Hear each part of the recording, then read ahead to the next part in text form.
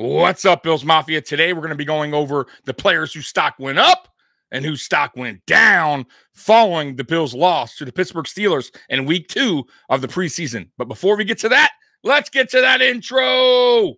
This is Preseason Music.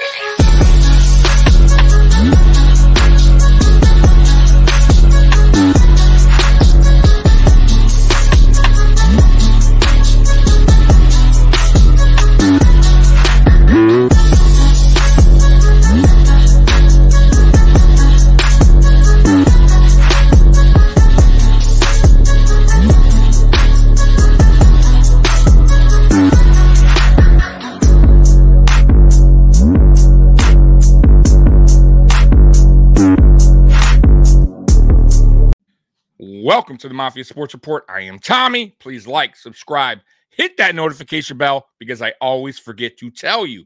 Well, Bills Mafia, today we're going to be going over the players whose stock went up and whose stock went down following that terrible, ugly preseason loss to the Pittsburgh Steelers this Saturday. Guys, real quick, I do want to say, stock up for the Mafia Sports Report channel because we did recently hit 5,000 subscribers, and my God, what an offseason this channel has had. And I want to say thank you for everyone that's shown their support and love to this channel.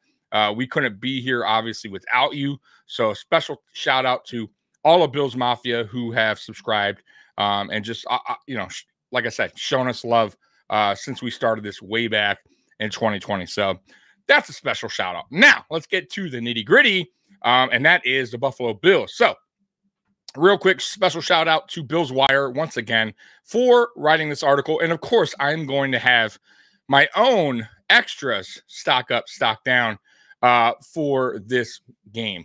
So let's go ahead and start. All right, here we go. First player, stock down, Matt Barkley. It says, after a solid performance in week 1 of the preseason, Barkley had an awful day. He threw 3 picks and on just 12 passes. The game against the Steelers seemed like the kind of day that went wrong for multiple people, including Barkley. Yes, and I told you guys, and I warned you guys last week, hold your horses. Calm down on Matt Barkley being number 2. Yes, he looked good last week versus the 3s and the 4s. But I know Matt Barkley. I've seen Matt Barkley play. There's a reason why he's been a backup, a journeyman backup in the NFL for years.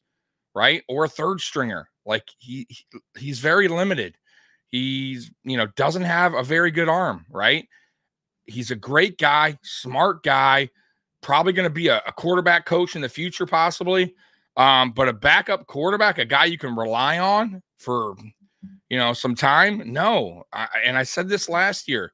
And they went out and got Keenum, which wasn't an answer either. I thought it could be better than Barkley, but same with this season with Kyle Allen. It's one of those things where it's like the Bills need to find a decent backup quarterback and have him here a couple years. And that may be through the draft. But right now it is what it is. And I think Barkley, after this performance, he probably lost that opportunity to be backup entering this season. So it was just a poor performance. He was throwing passes that he shouldn't have, trying to throw in tight windows when he just doesn't have the arm to do it. The lob pass that was picked off was an awful, awful pass. He just made some poor decisions. And really, it came down to his arm. Poor decisions with his arm, right? Josh Allen probably could have squeezed that ball in there with his first interception, but he's not Josh Allen, right? The lob pass, the guy was open for a second, but he just doesn't have the arm to get it there in time. So maybe his thinking was right, but his execution was off because he's just limited with his arm. Limited really all around. He's a pocket passer. He can't really move around in the pocket too well either. So not a guy I would feel comfortable with if we needed a backup to come in for a few games. I just would not trust Matt Barkley. And I really honestly wouldn't even trust Kyle Allen. But yeah, he played a lot better this game. But Let's move forward. Okay. On number 2, stock up. Okay. Latavius Murray, who, by the way, they had stock down last week, and I totally disagreed with that. I thought he played very well last week. But let's see what they say. Murray gets some love for this game as he didn't have a monster performance, but he was solid on the ground. With the way that Buffalo struggled to get anything going on the offensive end, it was nice to know that Murray could run the ball and keep possessions alive. I agree. Listen, man, Murray's been a bright spot to this team, and I'm very, very happy they signed Latavius Murray. Yes, he's an older running back. I think he is now the oldest running back in the NFL. But I still think he has a lot of juice in the tank, and I think a lot of people are overlooking Latavius Murray and what he can do, for this team. Listen, I told you guys when we signed Damian Harris, it was going to be, cross your fingers because he has a track history of injuries. And sure enough, he's already hurt, right? And we're not even in week 1. We haven't even started. He hasn't even played a preseason game, right? So it worries me. It worried me the day we signed Damian Harris. It worries me still. And thank God they went and signed a veteran who's been relatively healthy in his career, Latavius Murray, who I feel is going to be RB2. I think he's earned it. I think he looks good. He still has some, like I said, he still has some juice in the tank. He still has some good speed. I like him, man. I do. Let's just hope nothing bad happens to him, because I think really the Bills need to then go out and address the running back position again and go get a solid number 2 somewhere. I don't know where, off the street somewhere. I don't know if they're even available at this point, but let's just hope that Damian Harris can get back to being healthy, stay healthy, and Latavius Murray can continue, doing what he's doing so far in camp and in preseason. So I agree with the stock up on that this week for him. Stock up, Darrington Evans, running back as well. Darrington Evans was brought to Buffalo after Nyheim Hines was ruled out for the rest of the season. So far, Evans has made a solid case to be the backup to James Cook, and Evans was another guy who put forth a solid effort running the football. I don't agree with that, okay? I get the stocks up, but he's not going to be a James Cook backup. I'm sorry. I kind of like him in the kick return game a little bit better than that, but I don't think he makes his team. I just don't. In no way he's going to back up James Cook unless they feel Harris cannot stay healthy or they're worried. Then I guess I could see him making the team, and then Harris gets cut. I just don't see that happening, guys. But hey, it's not my article, but shout out, like I said, to Bills Wire, man. They make great articles. So next on this list, go ahead and pop this up. Stock up, tight end, Dalton Kincaid. Yes, finally got an opportunity this week. Kincaid had more snaps in his second preseason game, and he showed that he's ready to play amongst the starters come week 1, amassing 3 catches and 45 yards on 4 targets against Pittsburgh. Kincaid showed that he may be the missing piece to the passing game that Buffalo has been looking for. I agree, man. Kincaid is everything they said he was all through training camp. We didn't obviously get to see him week 1 because I think the week 1 game plan was a little bit different than week 2. Week 2 was more for the ones that kind of showcased the rookies a little bit in the passing game. And Kincaid answered the bell. Kincaid was one of the few bright spots for the Buffalo Bills on Saturday, and he looked really, really good. I cannot wait for this season to start already because he's going to show a lot of people why the Buffalo Bills traded up to get him. I think this dude's going to be a star in the league, and I just cannot wait to see this guy's growth, this season. So, yeah, definitely stock up for Kincaid. Next on this list, we got stock up Kyle Allen. Yeah, I got to give him credit. Play better. Allen had quite the performance against the Steelers as he was the enthusiast, jeez, I can't even say that, of Barkley in this one. Allen finished with 120 passer rating and looked to be in command of the offense during his time on the field. I agree. He had good stats. Listen, I think he was, let me go to it real quick. He was 12 of 15 for 112 yards and a touchdown. He had a quarterback rating of 120. Very, very similar numbers to Matt Barkley week 1, right? Very close. And listen, but once again, just like last week, Barkley going against 3s and 4s. Guess who's going against 3s and 4s this week? Well, Kyle Allen. And Matt Barkley had to go against the 2s and the 3s. And listen, Pittsburgh's no joke, right? Pittsburgh has a deep team. They have a good defense as far as defense goes. they're not easy. They're not an easy team to go against. And with our offensive line struggles there too, Barkley had a tough go at it. But I would say some of those mistakes were I would say 3 of the 4 mistakes were on Barkley. I thought the one of the mistakes wasn't on him. I believe it was the fumble. But other than that, the interceptions were all on him, in my opinion. But Kyle Allen going against 3s and 4s, yeah, he looked good. But so did Barkley last week. So once again, it doesn't really tell me, it doesn't show me that he can be a quality number 2. It just doesn't. He hasn't done anything yet to prove that. But I just think right now, Sean McDermott has no choice. You gotta pick one. And listen, if I'm McDermott, I'm going with the younger Kyle Allen. He has a better arm than Barkley. He can move around the pocket better than Barkley.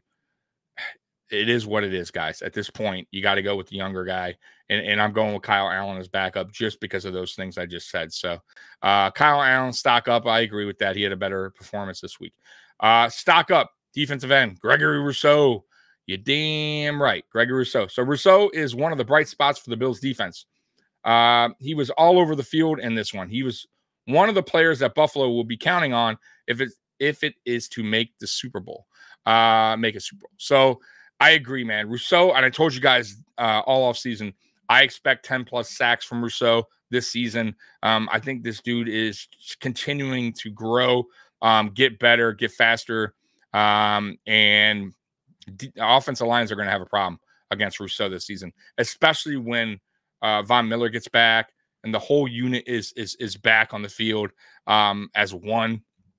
I think Rousseau, I think this defense is going to cause some nightmares for some offensive lines once everyone's healthy on the field together. Floyd, Von Miller, Rousseau, Ed Oliver, it's going to cause some fits on that line. Puna Ford. So yeah, I can't wait for everyone to be on the field at the same time. Von, I expect to be back probably week 5, week 6. I'm going to say week 6 after that Jags game in London. I think he'll return, but we'll see. But yeah, Gregory Rousseau, man, definitely stock up. He played fast, played physical this game, got after the quarterback. He had a strip sack, but Trubisky got the ball back, but it was an excellent play by Rousseau. Didn't fall for the fake. It was right on Trubisky. So yeah, definitely stock up for Rousseau. So let's go to the next guy, and there is no next guy. So I got my list, guys. So my stock up, and I'm going to go over it right now for you guys, is so stock up. I got Osiris Torrance. Okay. So first of all, Osiris Torrance, I'm going to tell y'all right now, and I've been saying it all season. I said it before we even drafted the guy, right? I was all on board with drafting Osiris Torrance in the first round, by the way. I was screaming on Twitter, the Bills need to do what they have to do, right? They got to do whatever they got to do to go get Osiris Torrance in this draft because he is that dude, right? And a lot of people are like, oh, no, Osiris Torrance doesn't fit this team, doesn't fit this O-line. What are you talking about? This guy's one of the best guards in college. He could fit anywhere, okay? And we need offensive linemen bad. We need a right guard bad. And listen, this is no shade on Ryan Bates, but Ryan Bates is average at best at that position. And I love Ryan Bates. Ryan Bates could fill in anywhere, and he probably will be our future center, and I'm cool with that. But he is not a starting right guard in the NFL, in my opinion. He's a great rotational guy, great guy to have in the wings, right? You never know. But no, we needed a younger, meaner, bigger, physical guard. And we went and got it in the second round. We got lucky as shit to get Osiris Torrance in the second round, okay? And I'm going to say right now, first 2 preseason game, he's had, I think, the most snap count on the line, and he's looked the best out of everybody. And that's including Deion Dawkins. That includes McGovern. That includes Bates, Brown, everybody. He's looked the best. I saw no penalties against him. He's moving the line around. He's helping out. Run blocking's excellent. Pass blocking looks very good. He's the real dude. He's the truth. And y'all should be really happy that we have him. And I swear to God, guys, if he does not, if he's not the right guard to start week 1, starting right guard, I'm gonna blow up. I'm gonna do a video where it's gonna be epic because there's no way in hell you can't start this guy week 1. I would lose my shit. I really would. So and I just can't see it happening. I think, listen, I think for those first 2 games, they wanted to see what they got, and that's why they left him in there longer than most of the linemen. I think all of the linemen. And I think he proved to everyone that he can handle that and more. And yeah, listen, week 3, by the way, if people are asking me, should we start the starters? Should we sit or start them? Sit all of them, including Torrance, because right now we cannot afford another injury, especially on the offensive line. I don't want to see Allen. I don't want to see Torrance. I don't want to see Diggs. I don't want to see Gabe Davis. I don't want to see Kincaid. I don't want to see any starter. I'm going to be dead honest with you guys at this point. You know what you do with the starters? You prepare them for the Jets. You start preparing them for the Jets. You get them in the film room, right? You work on the penalties, right? That's what I want for the next couple weeks, right? Right? Not a preseason game. I don't need to see them against the Bears. I'm sorry. Where Torrance gets rolled up on or something stupid. Allen gets hurt, right? Because our offensive line can't hold. Whatever. Yeah, I'm just saying. So, no, I don't want to see any of that. Just they could sit, all of them. Start the guys who are trying to earn a spot on this team. Okay? Or on a practice squad, whatever. But no. So anyways, let me continue with my list.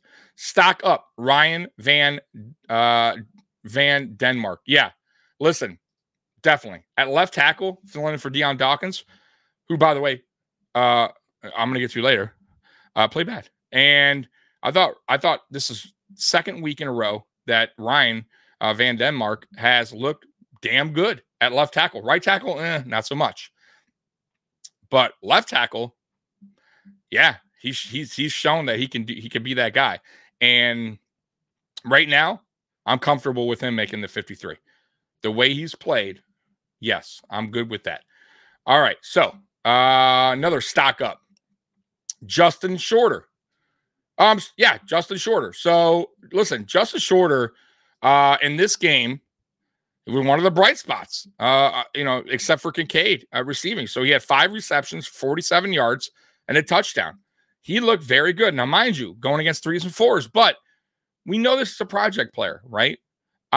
We know this is a guy that's fighting to be on the 53. I have a feeling he's going to make the 53 because he can play special teams, but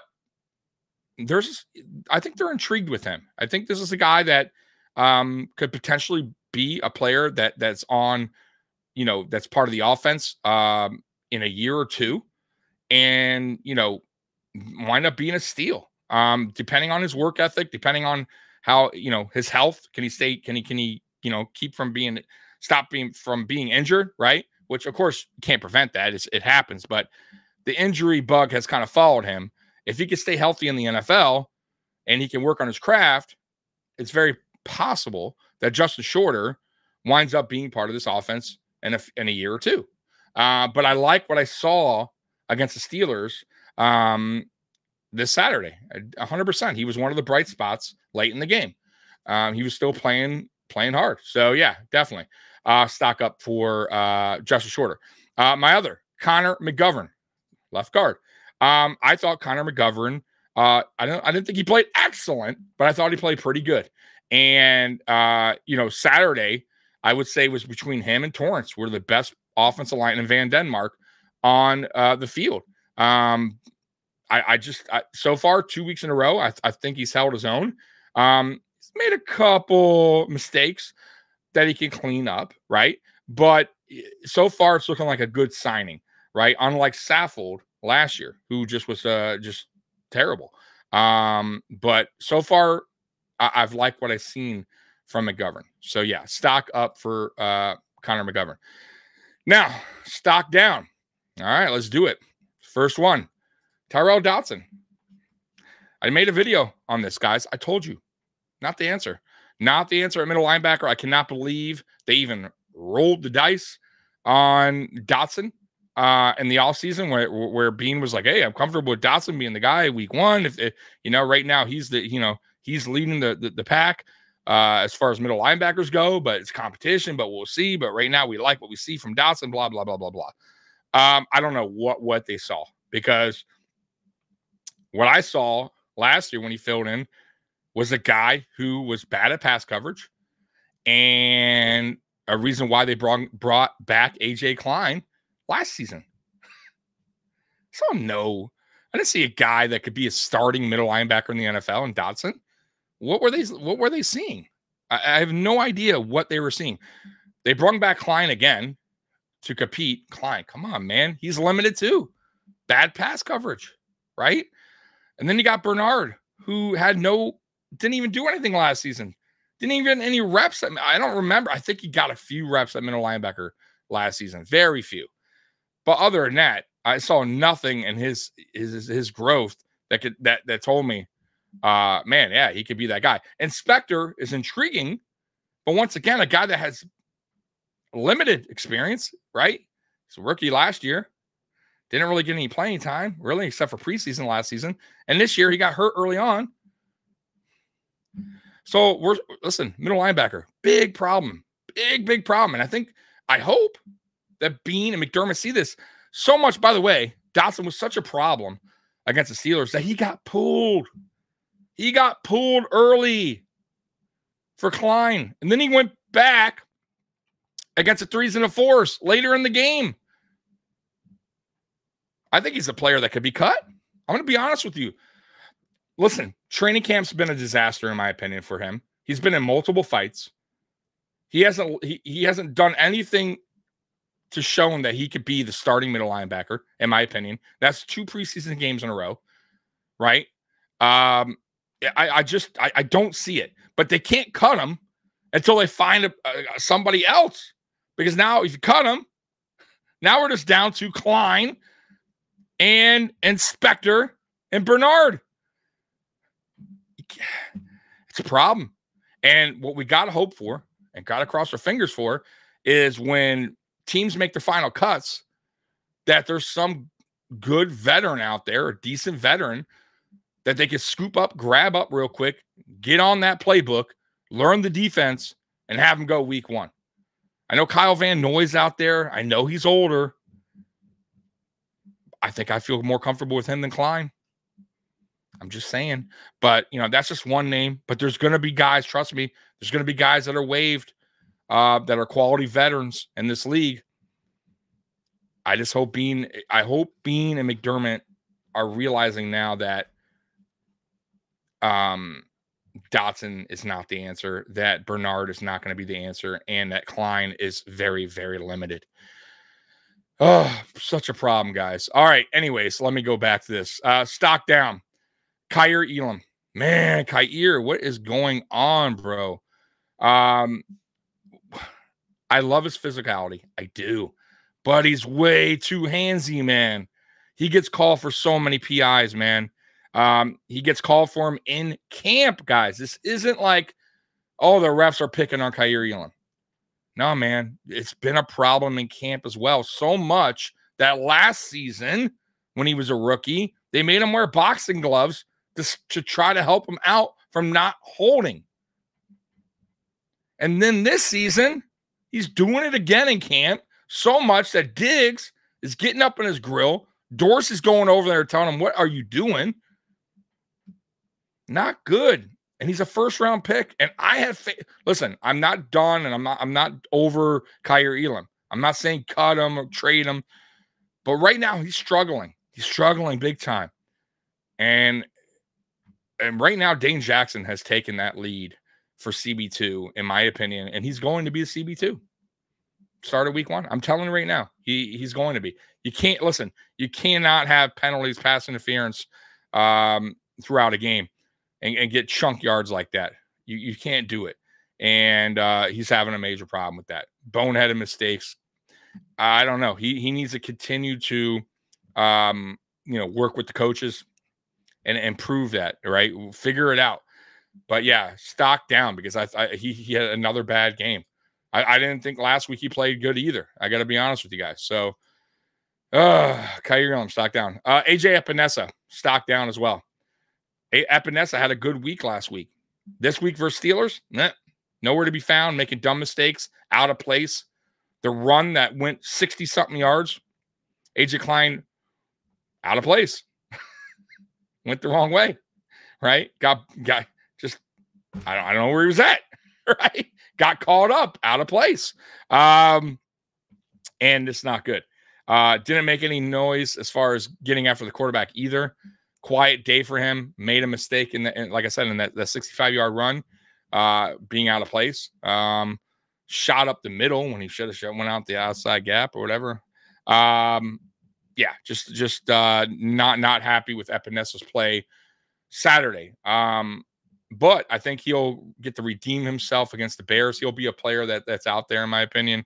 That's a player that needs to be out there because he needs to continue to work on his craft as well. Because I thought last year, like I said, I think he took a step, but I didn't think it was a major step. I think it was a step forward, but it wasn't a giant. It wasn't a Gregory Rousseau, huge ass step forward, right? A leap forward. He took a baby step forward, and yeah, man, I just once again just was not happy with his play on Saturday. Okay, so next up, Deion Dawkins. What, man, bro? Come on, dude. You've been in the league a long time, man. Right? Long ass time, and there is no excuse for jumping off sides. There is no excuse for letting guys burn past you. It's weird. Deion's so weird, bro. He'll have games where that dude looks like an all-pro. Looks great, man. And then games like this, where he looks bad, where he looks just complacent, where he looks like he don't want to be out there, where he's just not paying attention, right? Jumping off sides, getting beat, playing soft. I don't get it because we all know he could play better. And I know he knows he could play better than that.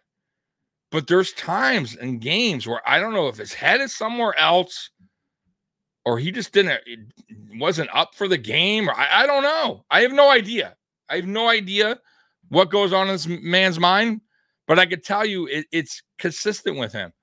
Go back, man. Look at his track record. He has really good games, and then he has some fucking games where you're like, what are you doing, Deion? What is going on right now? Like, why you know this offense?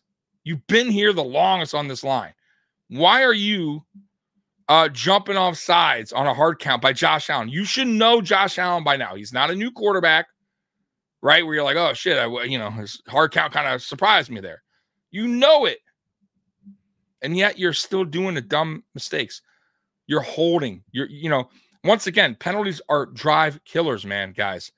Right? The Gabe Davis, big pass to Gabe Davis. By the way, Gabe Davis played great.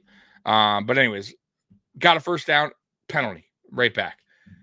Can't have him, man.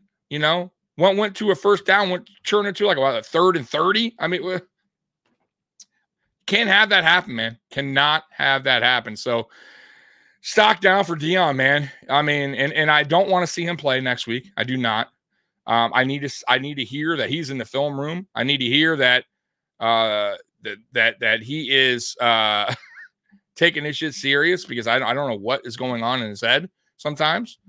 But yeah, it's I very disappointed. Very disappointed. And then my last guy that I have on this list, guys, and it's a bonus. It is a bonus, and that is head coach Sean McDermott. Stock down. Listen, last week he was disappointed with the penalties. Said he needed to clean it up. Blah blah blah. Same talk. Same talk we get. And this week I think we doubled penalties from last week. Terrible. And once again, I will say, listen, I get it. The players are responsible. They need to take responsibility as well. They do, right? I understand that. I'm sure Sean McDermott is trying his best to get things right. But clearly, whatever he's doing isn't working. And it showed this game. It was worse this game. And I think he came out, did a press conference after the Steelers lost, and they asked him about the penalties, and he said, yeah, I thought by, in practice last week, by pulling them out when they made penalties, it was going to work. But clearly it didn't work. No, it didn't. Right? And here's my concern. Here's my biggest concern with Sean McDermott heading into this season. And I've been saying this. This dude has a lot on his plate, guys. He is now calling the defense. He is our head coach, who's now our DC as well, right? And can he juggle both? I don't know. And it's such a risky play for him to do, because he could have went out and got a DC. He could have got a DC in-house to take that role. And I just hope it doesn't affect his coaching. You understand? And I don't know. Right now, it kind of seems like it's maybe the pressure may be a little overwhelming for him. I don't know. I'm not going to speak on that because it's preseason, guys. And once again, I'm going to say this too. And I want to make a point of this because you guys, I'm sure, are waiting to die. You're dying to comment below and go, it's preseason, Tommy.